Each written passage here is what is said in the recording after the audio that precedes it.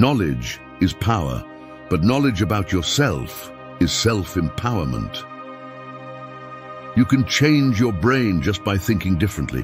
We cannot create a new future by holding on to the emotions of the past.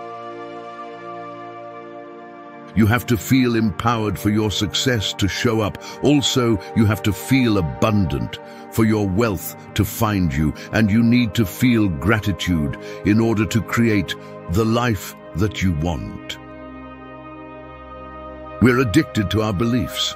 We're addicted to the emotions of our past. We see our beliefs as truths and not as ideas that can be changed by us. If your personal reality is creating your personality, you are a victim. But if your personality is creating your personal reality, then you are a creator. The quantum field responds not to what we want, it responds to who we are being. The process of change requires a process of unlearning the old. It requires breaking the habit of the old self and reinventing a new self. Spend time contemplating who you want to be. The mere process of contemplating on who you want to be begins to change your brain, and then the world around you. The moment you decide to no longer think the same way, act the same way, or live by the same emotions, it's going to feel uncomfortable. And the moment you feel uncomfortable, you just stepped into the river of change. Learning is forming new connections in the brain, and memory is maintaining and sustaining those connections. Never stop learning. Life is made of never-ending growths. We've in fact conditioned ourselves to believe all sorts of things that aren't necessarily true. And many of these things are having a negative impact on our health and happiness.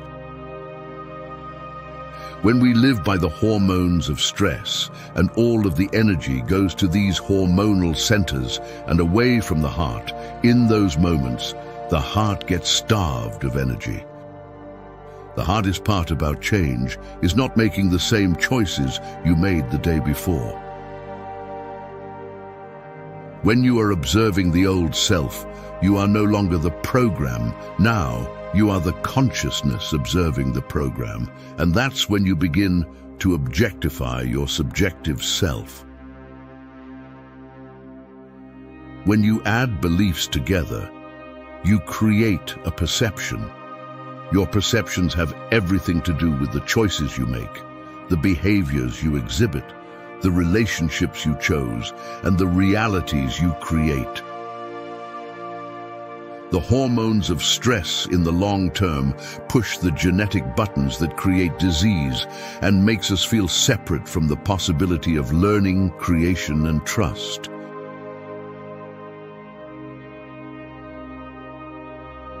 People can get addicted to the adrenaline and the stress hormones, and they start using the problems and conditions in their life to reaffirm their emotional addiction so they can remember who they think they are. The bad circumstances, the bad relationship, the bad job, all of that is in place because the person needs that to reaffirm their emotional addiction. If you can't get beyond your stresses, your problems, and your pain, you can't create a new future where those things don't exist. Life is about the management of energy. Where you place your attention is where you place your energy. Every time we have a thought, we create a chemical.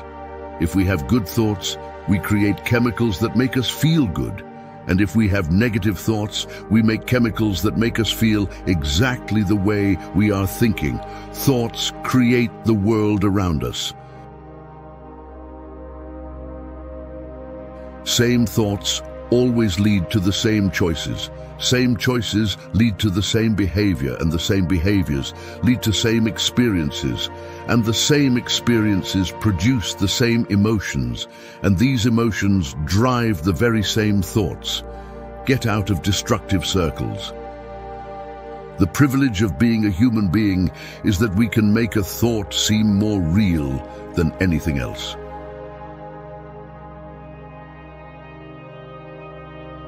It's true that our brain is shaped and molded by our environment, but what science is beginning to realize is that our brain is shaped and molded by our ability to pay attention.